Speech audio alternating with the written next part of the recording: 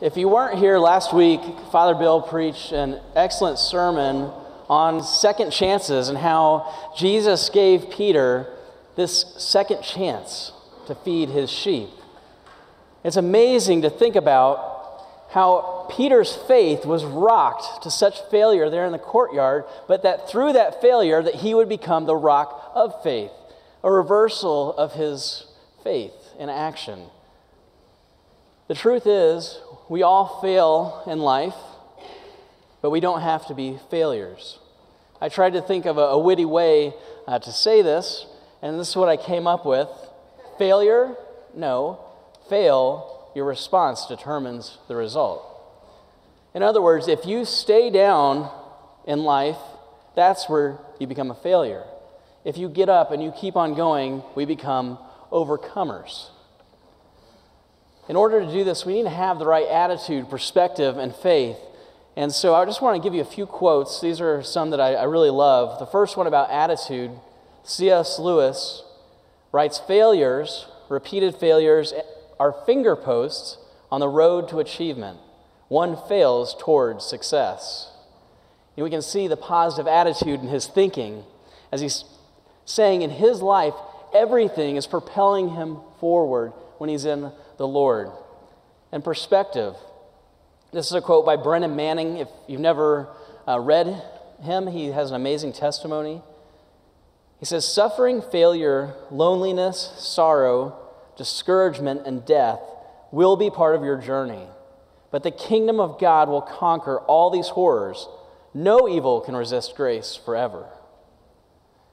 This is the ability to see beyond what's right in front of us, that we have a perspective of God, that we can see through the lens of providential promises, that we know that He is in control, and that leads us to faith.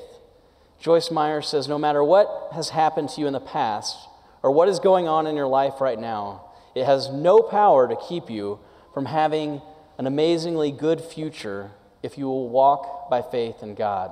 God loves you. He wants you to live with victory over sin so you can possess His promises for your life today." This is faith, that at the core of who we are, that we do believe God is good all the time, and all the time God is good, that He will provide for everything we need. You know, this morning, I want us to tie in all of our scripture readings from Revelation. We didn't read the epistle, but we're going to talk about it, and then the Gospel of John, to help us move forward beyond those failures, that we can transition from becoming sheep and become shepherds. We're going to answer three questions while we do this. What is our hope? Or where is our hope? What is our here? And what is our now? Will you pray with me? Father, we invite you to come into this place, to move in power, Lord, to speak to our hearts, Lord, that we all know we want to love you more, to follow you closer, and we need you by your Holy Spirit to do that. So, Lord, just bless this place and open your word to us in Jesus' name. Amen. So last night, Kelly and I went to a baby gender reveal party. Now, some of you are older might go, "What in the world is that?" Well, it's just this thing that basically, I believe it's, so you get more presents. You have a baby shower, then you can have a gender reveal shower, and you get more goods. But the basis of this is to find out, is it a boy or girl? No one knows. And so this was for Shane and Scarlett Mercer, and it was pretty phenomenal. They had a paraglider come in and release the color smoke to let everyone know, and good news, it's a boy. The Mercers are having a boy. Zolly is excited to be a big brother. But there's one fact about these gender reveal parties. They can't do it again. They can't go back and say, "Let's have another party and see if it'll be a girl." Right? It's impossible. The proclamation has been made. There's only one possible outcome. It can't be altered. And that's the same that's true in the book of Revelation. It's not the book of Revelations. There's only one revelation. There's only one proclamation made by God which says this can't be altered. This is where we can answer our question, where is our hope? John's vision begins with the glorified Christ. And then he's taken into the throne room where Jesus and God are being worshiped. Jesus takes the scroll from God's hand and begins unraveling the seals. But before he gets to the last one, in our chapter here in chapter 7, he seals the saints. The same saints who in chapter 14 are there by Jesus' side, redeemed on Mount Zion. Before we jump into this text, I want to let you know that there are many interpretations of who this multitude is that could not be numbered. And for us this morning, let's just assume that number includes all of us and all believers. If you disagree with the tribulation numbers, we can have coffee, we'll have a great talk. But it begins, after this I looked, and behold, a great multitude that no one could number, from every nation, from all tribes and peoples, languages, standing before the throne and before the Lamb, clothed in white robes, with palm branches in their hands, crying out with a loud voice, "Salvation belongs to our God who sits on the throne and to the Lamb." My heart jumps a little at these verses to imagine the sight. The number of believers so great that John doesn't even attempt to guess or try to explain how many. Well, numbers inform us on the heart of God. On the day of Pentecost, 3,000 souls were saved, according to Acts 2. In Acts 4, it says sometime later, 4,000, 5,000 were saved on one occasion. And then it says the Lord added to their number daily. I am amazed at God's saving power. But then I think back to Nineveh, where 120,000 pagans found God's favor and grace and mercy. Praise the Lord. But then you have the Exodus, where over 2 million people were saved from slavery by God's mercy and grace. The saving power. All of these great demonstrations, though, they pale in comparison to what John sees here. Here we have multiplied millions who have been saved, who are in Jesus' name. That just excites me that God's saving power and His mercy is that great that someday we are going to look and not even be able to see the end of numbers who are believers and brothers and sisters in Jesus. That brings me hope. And then we see this diversity that it says these nationalities, we're told, are from every nation, tribe, people, and language. Here's a multitude that knows no racial, economic, social, or nationalistic distinction. This is truly a heavenly mixed gathering. You know, we need to get used to people who are different than us because we're going to be worshiping for a long time with them. And that's exciting. It says they were crying out with a loud voice, "Salvation belongs to our God who sits on the throne and to the Lamb." What's so awesome about this is amidst how diverse this body is, they are worshiping in unity. There is no division among them, even if they're worshiping and there's drums in the worship service. But that kind of brings up a valid question.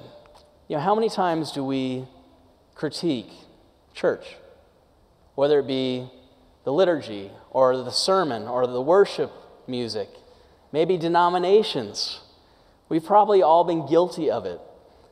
But there will be no critiquing the worship in heaven. Here, John sees this multitude from every nation represented, all tribes and peoples and languages. And what then? Jesus says, now open up, we're going to go through the 1979 Rite to Anglican worship order. Well, maybe not. But that's the truth, is we get so our heads stuck on what has to be worship that we sometimes miss that there's many different forms to praise the Lord. They worshiped in unity. I think about that. Our world's so vastly different, yet how we need to be unified, especially when the world is dividing around us, how the church needs to be unified in Jesus, not just St. Clement's, but Christians around the globe. Differences, divisions, they're nothing new. Paul was called to unify the church in Corinth. He said there must be no division among you, that you may be perfectly united in mind and thought. One of you says, I follow Paul. Another, I follow Apollos. Another, I follow Cephas. Another, I follow Bill. Another, I follow Rick. Another, I follow Travis. Still another, I follow Christ. Now, I obviously am a heretic for changing the text, but the point's clear. Is Christ divided? Was Paul crucified for you? Were you baptized in the name of Paul? He's saying, no, we are all unified in Christ. There's multiple reasons that we find division, we find differences theologically, cultural, and sometimes it's the practices, the style of worship. A lot of times we find ourselves uncomfortable when it's not what we like, and even judging what is Christian worship. I think usually that's because we have our own best interests and only our perspective in mind versus having that eternal perspective.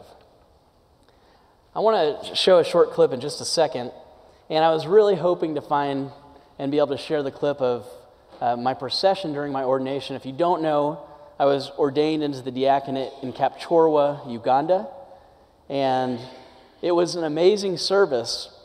I was the first Mzungu to be ordained in Kapchorwa, so I was the first white guy, and thousands of people came to be part of this service with the ordination of me and 7 of my Ugandan brothers.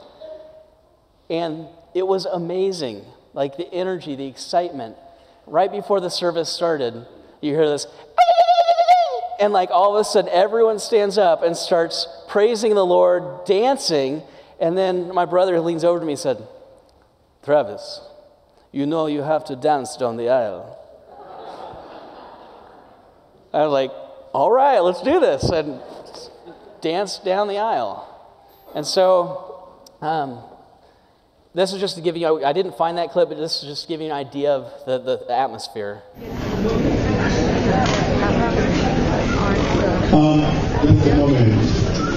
I ask these three who have been made deacons, can you stand up, face the congregation, and wave to them?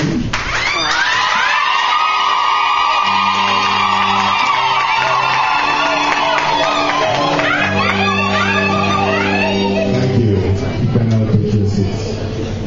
Thank you very much.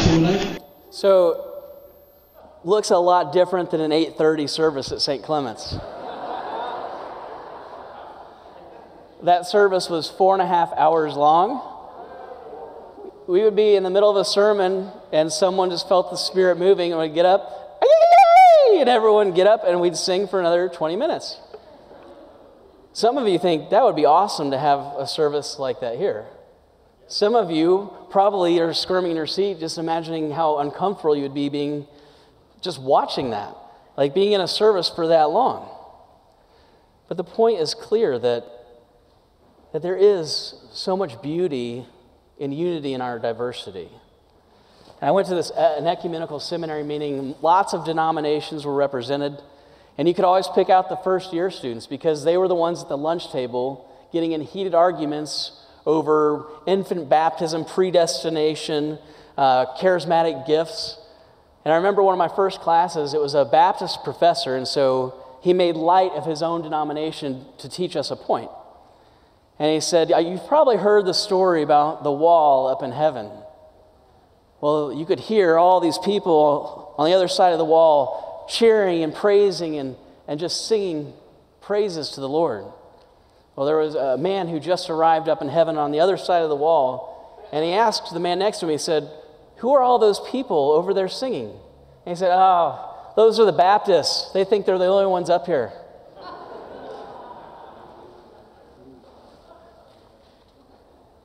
It illustrated a good point to us, though, that we always have our minds think that we know what's perfectly right and there's no leeway, when so many times we are all on the same side of Jesus. And humanity will always have prejudices. whether they're intentional or not. But that's what I love, that God has no prejudice, that he will take any soul that will come to him in faith. And maybe we won't fully realize that here until Jesus returns, but we can make strives to live like that. Where is our hope? It's in this revelation that awaits us as true worshipers. We have been forgiven on the cross. We've been washed by the blood, and heaven awaits. So what is our here? According to Revelation 5, it says we are living in a kingdom as priests. Did you know that every one of you is a priest? You might not have a collar, but you're a priest. Martin Luther said it like this. He said, all baptized believers are called to be priests, but not all are called to be pastors. And Peter says the baptized by regeneration and the anointing of the Holy Spirit are consecrated into a spiritual house and a holy priesthood, in order that through all those works which are those of the Christian man, that they may offer spiritual sacrifices and proclaim the power of him who has called them out of darkness into his marvelous light. Proclaim the power. I love that. For I am not ashamed of the gospel, for it is the power of God. It is the power of God for salvation for all who believe, whether Jews or Gentiles. You will receive power when the Holy Spirit comes upon you, and you will be my witnesses in Jerusalem, Judea, Samaria, and all the ends of the earth. And Peter received the Holy Spirit, and a sheep became a shepherd. He could now feed the lambs. It's recorded he began healing a man crippled from birth. He preached the gospel boldly at the temple, and 5,000 were saved. But it didn't stop. More power kept coming. In Acts 4, it says, after they prayed, the place where they were meeting was shaken, and they were all filled with the Holy Spirit and spoke the word of God boldly. And then in verse 33, a great power came upon them and allowed the apostles to continually testify to the resurrection of the Lord Jesus, and much grace was upon them all. People began getting healed left and right, coming to faith in Jesus and surrendering. And then Peter heals a man who had been crippled for decades. As in chapter 9 it says, Aeneas, Peter said to him, Jesus Christ heals you. Get up and take care of your mat. Immediately, Aeneas got up. Now, this might have been the greatest miracle they had ever seen. Charles Swindoll writes about it. He said, there's many of us for years have been saying, arise and make your bed to our teenagers, and it's never worked.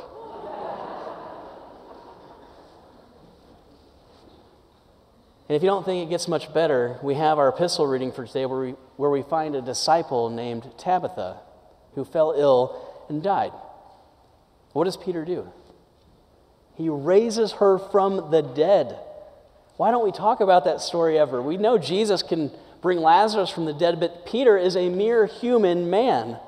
But all of a sudden, with supernatural strength and the power of the Holy Spirit, that he's raising the dead. The same Spirit that he gives us in this church. What is the here? It is becoming priests in a kingdom who pray for the power of the Holy Spirit to do the supernatural, to bring testimony to God, people to faith, and to heal the sick. It's nothing to be frightened of. It's something to be enlightened of. We have to ask it. We have to want it. And finally, what is the now? We worship. Here's a question for you. Who's the worship leader of the service? Rick. It is not Rick. The answer is Bill today. Bill is the celebrant. Because our worship music is not the only worship that happens here. This entire service is a worship service. Liturgy, the work of the people, it's an interaction between priests and lay people praying together and worshiping the Lord. But it doesn't end in the service. Outside these walls is a worship service going on every day if you want to partake in it. Work is worship. Now, guys, hear me. I didn't say worship work. Worship can be in work. In fact, worship can be in everything we do if our minds are focused on Christ.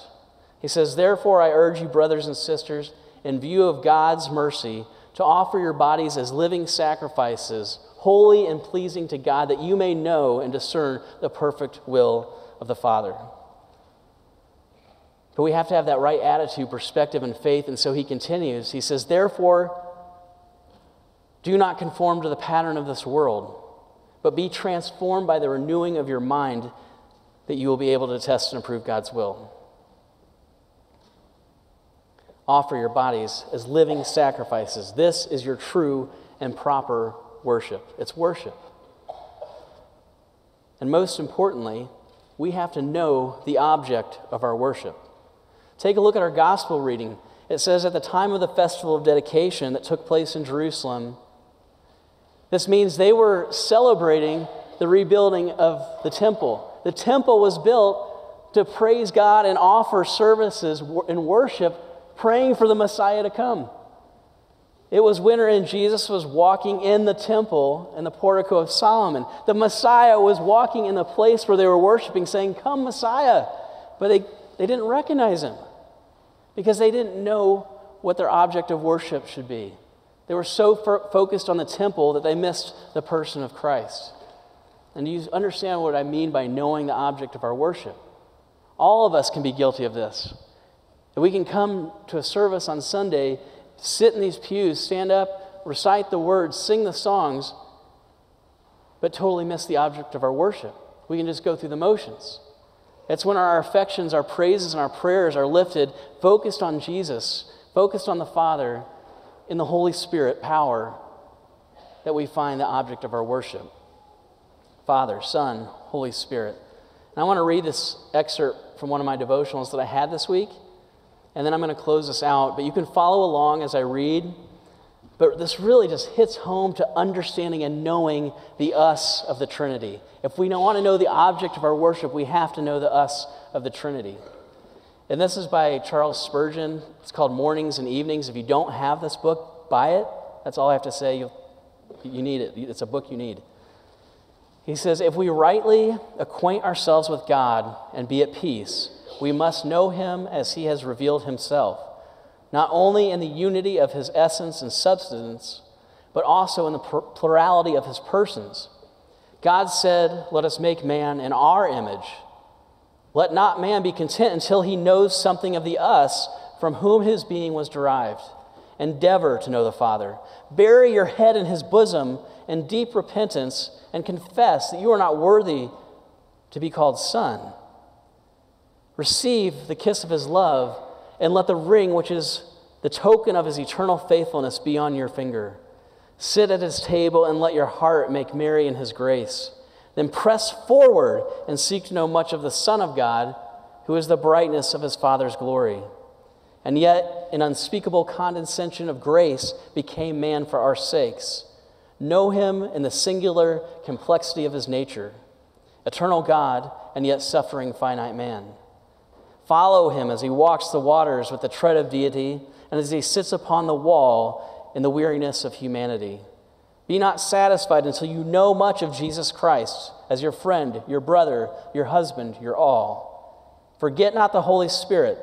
Endeavor to obtain a clear view of his nature and character, his attributes and his works. Behold that Spirit of the Lord, who first of all moved upon chaos and brought forth order, who now visits the chaos of your soul and creates order of holiness. Behold him as the Lord and giver of spiritual life, the illuminator, the instructor, the comforter, and the sanctifier. Behold him like holy unction. He descends upon the head of Jesus, and then afterward rests upon you who are as the skirts of his garments. Such an intelligent, scriptural, and experimental belief in the Trinity and unity is yours if you truly know God, and such knowledge brings peace indeed. It's beautiful, powerful. You know, how blessed are we that we have this amazing God that when we fall or we fail, he picks us up and keeps us like finger posts moving into the future of success. And we do this by hope. Where is our hope? It's in the revelation of what can't be changed, the message that has been proclaimed and what awaits us as believers. That joy of the diversity of people but unity and worship. eternally in harmony where pain and suffering are no more and every tear is wiped away from our eyes. And what is the here? Living in a kingdom as priests, desiring not to be content with being sheep, but having intent of becoming shepherds, praying for the power of the Holy Spirit that we will be kingdom makers. And now, it's time to worship. The object of our worship being the Father, the Son, and the Holy Spirit, and offering ourselves as living sacrifices. And I want to close by reading the last two verses in our text in Revelation.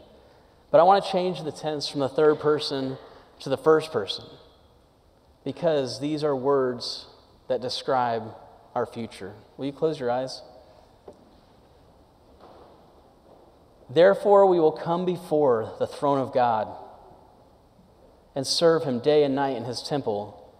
And Jesus, who sits on the throne, will shelter us with his presence.